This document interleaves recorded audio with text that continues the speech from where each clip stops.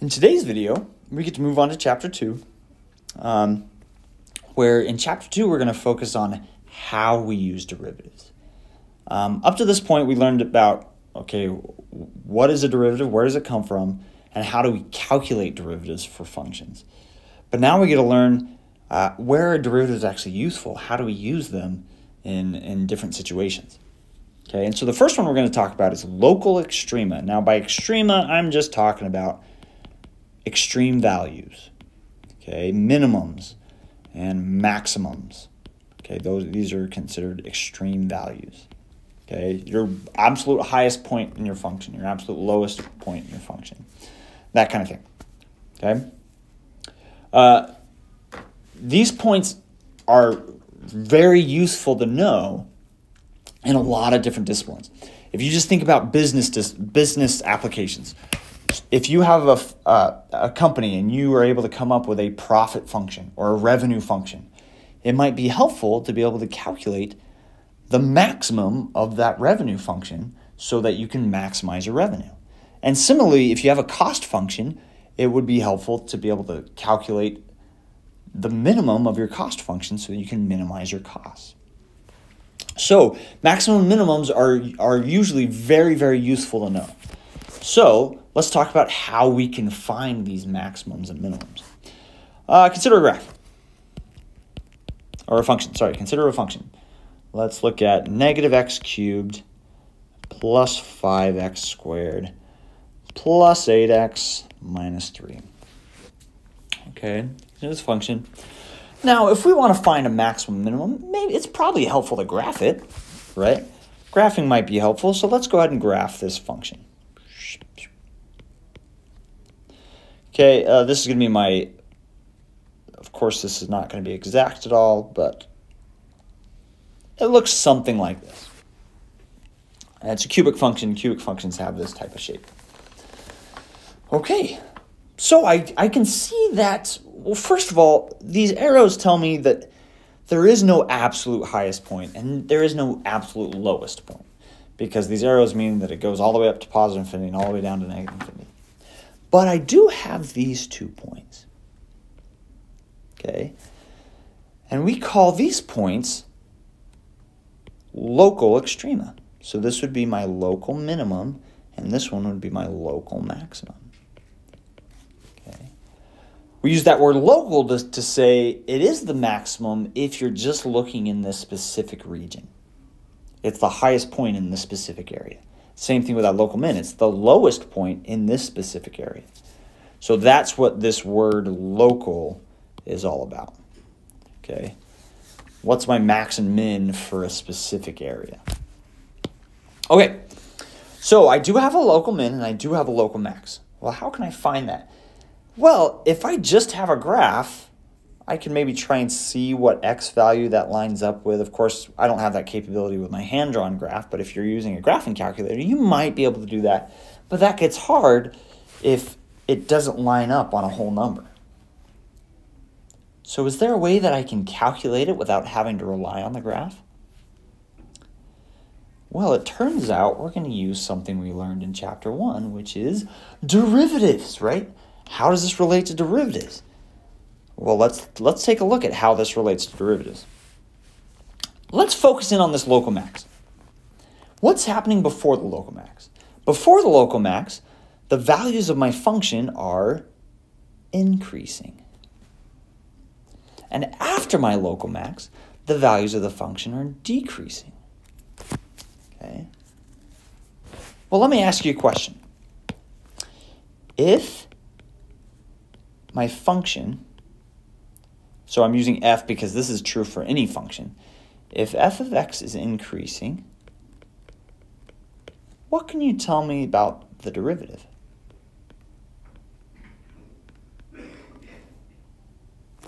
Right? We want to relate this to derivatives. So if my function is increasing, what can you tell me about the derivative? The derivative represents the rate of change at a specific point, right? The slope at a specific point. So if my function is increasing, then my derivative is positive. Let me just to be clear, I'll write positive under that. My derivative is positive. Similarly, if f of x is decreasing, then the derivative is negative.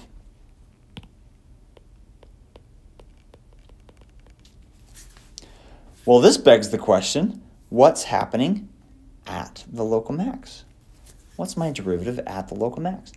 Well, what number is right in between positive and negative values? 0. At the local max, my graph flattens out, and I have an instantaneous slope, or I have a derivative of 0. Notice how if I draw the tangent line, my tangent line ends up being horizontal. It has a slope of 0. This is true for the minimum as well. At that minimum value, the slope ends up equaling 0. So, the way that local extrema related derivatives is based off of this observation, that at these maximums and minimums, the derivative is equal to 0. So, going back to my function, right, like I said, we don't want to have to rely on a graph.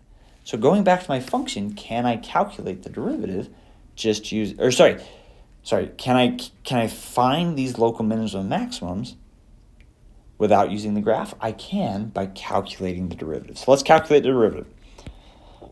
Just a polynomial, which means I can just use my power rules. I get negative 3x squared plus 5 times 2 is 10x plus 8. Derivative of negative 3 is just 0. Okay, so there's my derivative. And like we said, I have these local max and local min occur when my derivative is equal to 0. So here's what I'm going to do. I'm going to set this derivative equal to 0. And what it gives me is an equation that I know how to solve.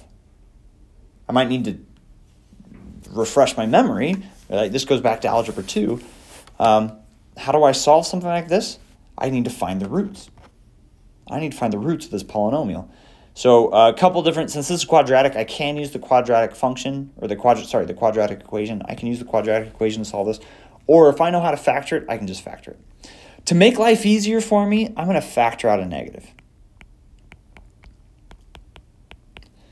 Just because I find it easier to factor when your leading coefficient is positive.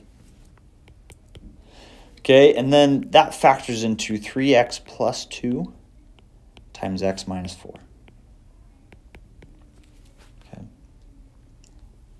Okay, interesting. Now, this negative, I can just call it like a negative 1 that I'm multiplying out in front. And then if I divide both sides by negative 1, what happens? I'm left with just 0. So what I'm saying is the negative actually doesn't affect what these roots are. Okay. Okie doke. Now that I factored it, it's fairly straightforward now to go ahead and figure out what the roots are. I get x equals 4 and x equals negative 2/3. Well, guess what? If I come back over to my graph, and I know this just because this is my function, but we're going to talk about how I can know which one's which. But for now, I'll go ahead and tell you the x value for my local max ends up being 4, and the x value for my local minimum ends up being negative 2/3. So sure enough, by setting the derivative equal to 0 and solving, I was able to come up with the x values where my maximum and minimum occur. Okay, so let's summarize here. Let's see if we can summarize what we just learned. Okay. I can use the derivative to find local extrema, right? Minimums and maximums. To find minimums and maximums by doing what? By finding where the derivative is equal to 0. Okay, and I'm going to put in parentheses because we're going to look at an example where this is true, or undefined. In our case, there was no points where the derivative was undefined. The derivative was continuous everywhere. So that's kind of the bottom line, and the big idea of this chapter, or this section, is we can use the derivative to find these minimums and maximums by finding where the derivative is either 0 or undefined. Okay, so I just mentioned that there are some situations where the minimum or the maximum can occur at a spot where the derivative is just undefined. And so let's look at an example of this. Consider the absolute value function. Hopefully you guys already know what the absolute value function looks like on a graph, but I'll graph it anyway.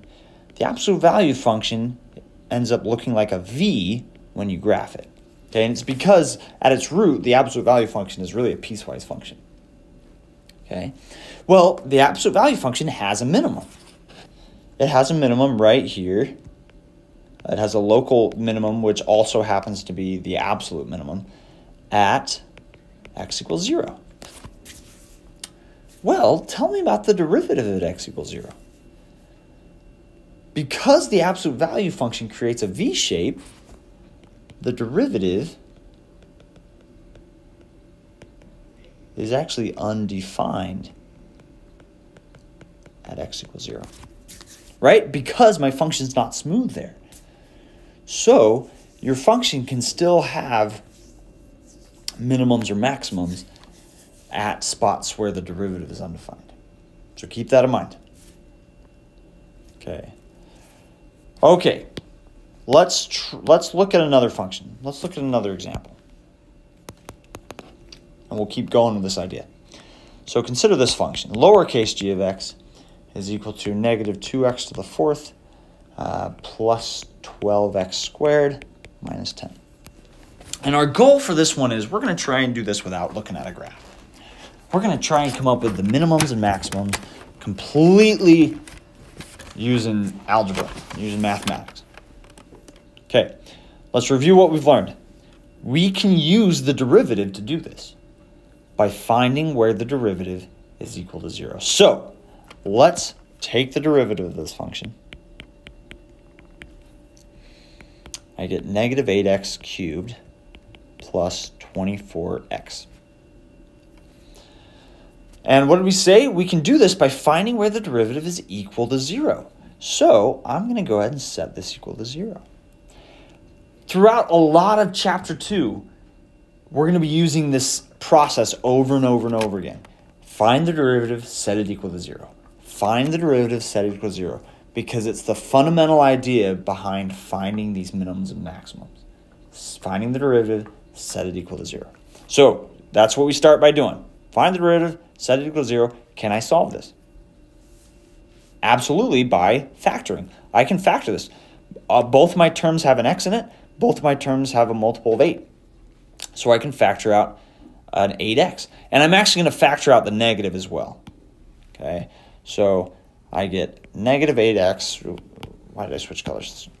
I get negative 8x times x squared minus 3. If you want, you can double check my work. But that's what I get. Okay, that splits it up into two separate equations that I can then solve to figure out what my roots are. This first one, of course, just gives me x. Oh, sorry. No. This first one just gives me x equals 0. So there's one of my roots. And then my other one, gives me x equals positive or negative square root of 3. Right? Either of those x values will cause x squared minus 3 to equal 0. Okay. So I have 3 possible places where a minimum or maximum could occur. Now, why do I use that word possible? Okay. Well, it turns out just because my derivative is equal to 0 doesn't necessarily mean I have a local minimum or local maximum. Consider this function.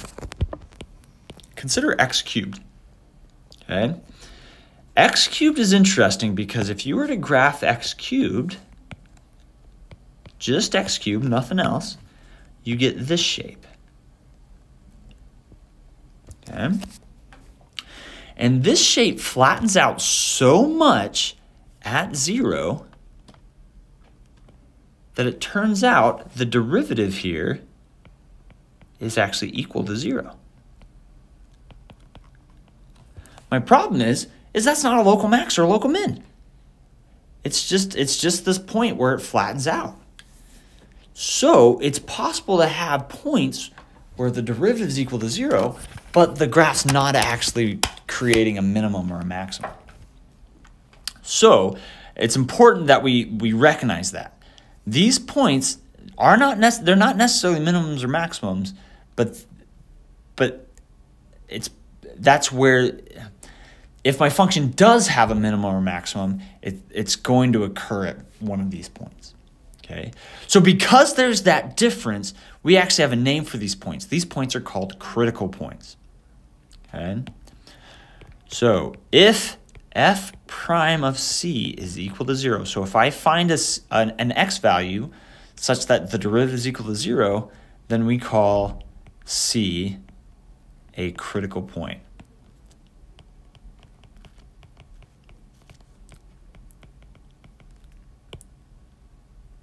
Okay, so there's some vocabulary there. Critical points, they don't necessarily guarantee that it's going to be a minimum or maximum. So what do we do next? You might be thinking, oh, well, now we can throw it on a graph and see what happens. But the whole idea of this is we're not going to use a graph. Let's do this without using a graph. Instead, what I can do is I can come back to this idea. Okay? I can test where my function is increasing or decreasing. By testing increasing or decreasing, I can actually figure out whether my point is a minimum or a maximum. Okay? So let's test where the function is increasing or decreasing. Without looking at a graph, I can use the derivative to test that. Okay? So here's what I'm going to do.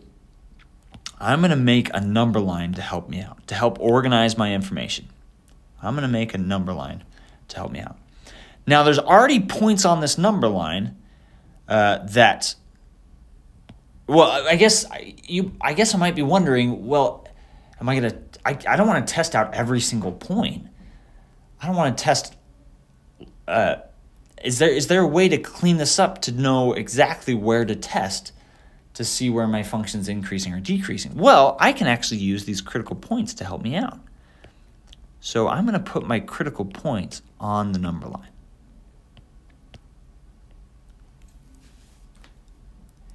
And now I'll test numbers in between to see what my function is doing. Is my function increasing, decreasing, or decreasing in these intervals in between?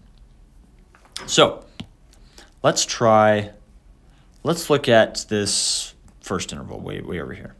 Okay, all I need to do is just pick a number somewhere in this interval. So I can pick maybe -10. -10 is safely way more negative than negative square root of 3. And I'm going to test to see if my function is increasing here. Now, if I plug in -10 into my original function, that really doesn't tell me anything. It's just going to tell me what the y value is there. That's not going to tell me whether it's increasing or not. Instead, I can plug it into the derivative. Because if the derivative is positive, that means I'm increasing. If the derivative is negative, that means I'm decreasing. So I'm going to plug this in. I'm going to plug -10 into the derivative. Let's see what that gives me. Oops, sorry. -10. Okay, now the computation, you can of course use a calculator to help you out here. But you might be a little scared of this because it's going to be pretty big numbers. But let's be clear here. All I'm worried about is whether the derivative is positive or negative. So that's all I'm really gonna look at. 24 times negative 10 is negative 240. Negative 10 cubed is like 1,000, and 1,000 times, is negative 1,000, and negative 1,000 times negative 8 is positive 8,000. Okay, so I end up getting a really large positive number minus a smaller number. Overall, this is greater than 0. Right? I end up with a positive value. So what is my function doing before it hits negative square root of 3? My function is increasing. Okay, or actually, you're right. Why did I put that plus sign there? My function is increasing. I put the plus sign there because my derivative was positive. That's why I put it there. Okay, now let's test a point in this interval. An easy one to test is negative 1. Negative 1 is right there in between 0 and negative square root of 3. So I'll plug it into my derivative and see what I get.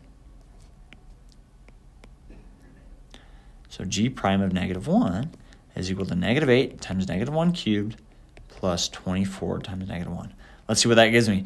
That's just going to be negative 1 cubed is negative 1. Negative 1 times negative 8 is positive 8.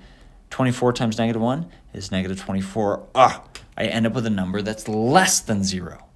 So my derivative was negative, which means my function is decreasing. Okay, well, let's keep going. This interval, I can pick positive 1. Okay, plug positive 1 in, and I get something very similar.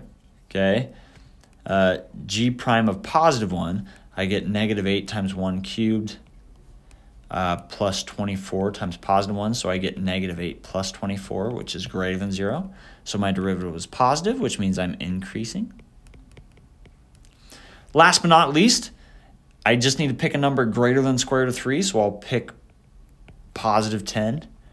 G prime of positive 10 gives me negative 8,000 plus 240, which is less than 0. So this is negative, which means I'm decreasing.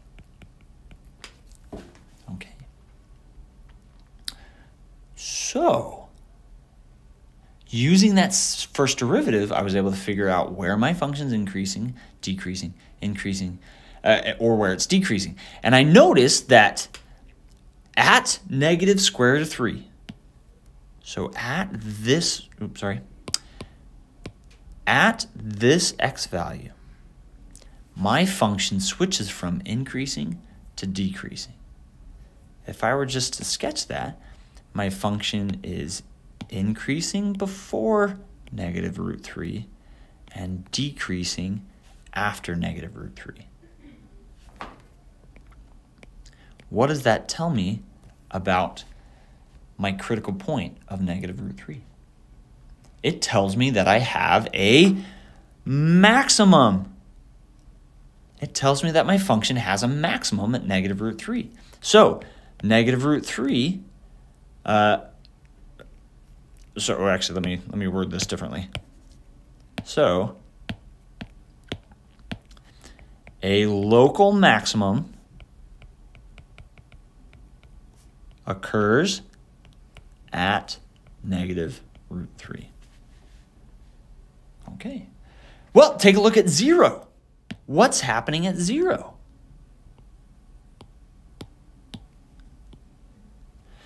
At 0, my function is decreasing and then increasing. Okay? I'm decreasing and then increasing, which means I have a minimum. So a local minimum occurs at x equals 0. And then if I look at my last one, I'm increasing and then decreasing again, just like what happened at negative root 3. And so positive root 3 would also be a local maximum. So this process we just went through to determine whether these critical points were maximums or minimums is called the first derivative test, because we use the first derivative to test the intervals in between to see whether my function was increasing or decreasing, and then I can make my decision based off of that. So to wrap up, what I wanted to do is go through a step-by-step process of how we go about this. So if I want to find the local minimums and maximums of a function, what is my process? What steps do I take? First, find the derivative. Right? This is a great first step. When in doubt, find the derivative. Calculate your derivative. Okay, that derivative is always going to be helpful. So that's what we started by doing. We started by finding the derivative. And then remember, what do we do with that derivative? These local extremas occur when the derivative is either 0 or undefined. So I want to set the derivative equal to 0. Step 3, solve. And these points that I'm solving for, what are they called again? They're called my critical points. Okay, these points where the derivative is either equal to 0 or undefined. Okay. Now, this is kind of my halfway point, because now I know where the function could have local minimums or maximums, and now I need to figure out what are these critical points. Are they minimums? Are they maximums? To do that, what do we do up here? I created a number line. So next, I'm going to create a number line. And what numbers did I put on that number line? The critical points. Create a number line with the critical points included. Perfect. Okay. And now I need to test those intervals in between to see whether the function's increasing or decreasing during those intervals. And to do that, you'll pick a number or a value in each interval and plug it into what? Into the derivative. Okay.